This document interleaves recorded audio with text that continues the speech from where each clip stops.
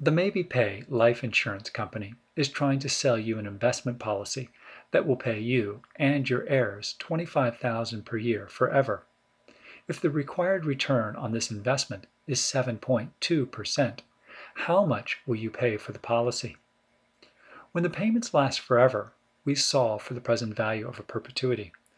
To solve for the present value of a perpetuity, we simply take the annual cash flow in this case for $25,000 and divide it by the annual interest rate of 7.2%, and we find the present value of the perpetuity is $347,222.22.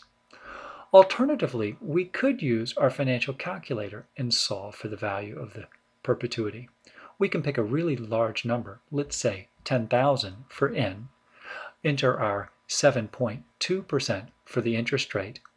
We had a $25,000 a year payment, and we'll enter 0 for the future value. When we solve for the present value, we get the same present value of $347,222.22.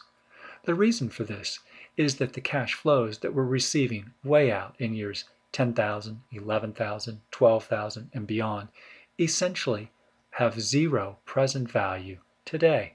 Go ahead, calculate it.